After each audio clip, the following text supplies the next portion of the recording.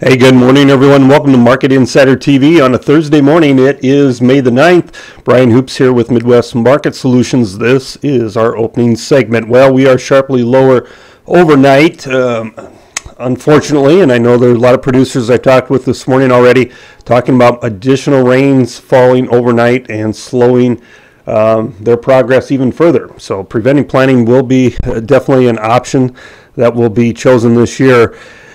Unfortunately, if you're in that area that you're not be able to plant any crops, it's going to be a struggle for the year, especially when prices are falling here. Stock market down sharply overnight, crude oil weakening as well. As of midnight tonight, additional tariffs will go into effect against China. Corn down 5 cents overnight, beans off 8 cents, and the wheat 4 to 5.5 cents weaker. Well, what's going on? Let's take a look at everything that is happening here in our markets. Weekly export sales came out this morning. 18.4 million bushels for wheat. That's combining old crop and new crop marking years, and not a great number for wheat. We need to be well above that if we're going to reach the USDA forecast. Corn at only 11.6 million, a dismal number here. Soybeans, we had a reduction of old crop of 5.5 million bushels and 10.9 for new crop sales. So needless to say, these are some negative numbers for exports. But private sale announcements this morning, first ones this week, 107,000 metric tons of corn to Colombia and 369,000 beans to an unknown destination. The corn sale is old crop, and 300,000 of the soybean sale is old crop as well, with 69,000 for new crops. So hopefully this stems a little bit of the loss. It takes a little bit of the sting away from the weekly export sales. But again, main focus is turning towards weather, and weather right now appears to be improving in a lot of areas.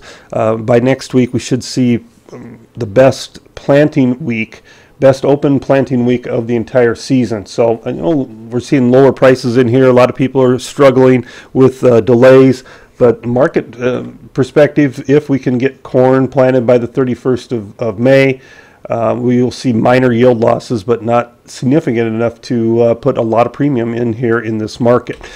Average trade gas coming up on Friday's report, and this is another bearish factor. We're dealing with a lot of bearishness, it seems like, and not much positive news.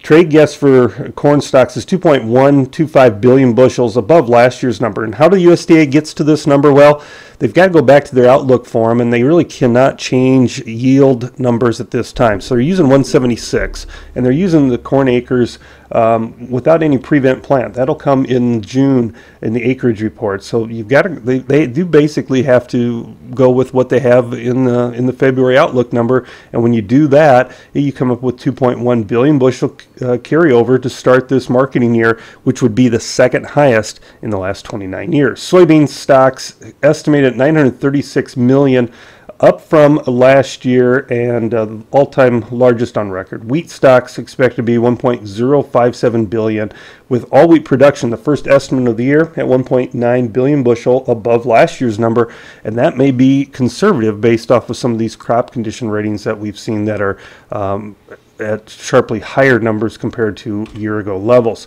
On Friday morning, that's tomorrow morning, 7:15 a.m. Central Time, I'll be on TD Ameritrade Network talking about the report. I'll be live via Skype from my office discussing what we can expect in Friday's reports, as there will be a lot of things to talk about and take note of.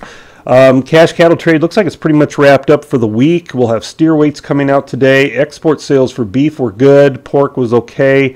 Cash cattle trade at $120, $2 to $3 lower than the prior week, and on a dress basis, we're looking at $193 to $196. That's $3 to $7 below last week's trade. So some disappointing cash numbers. The futures been pretty much in a free fall. We thought we started to see some consolidation in the cattle market, but then we gave way to more selling late in the day yesterday as funds continue to be sellers. With the stock market down, you're likely to see additional weakness at some point during the trading session today. Right now, hogs are called sharply higher. We'll see if we can sustain that at the 8:30 opening. Have a great day, everyone. Good luck and good trading. Brian Hoops with Midwest Market Solutions. Wishing you a great day. Talk to you soon.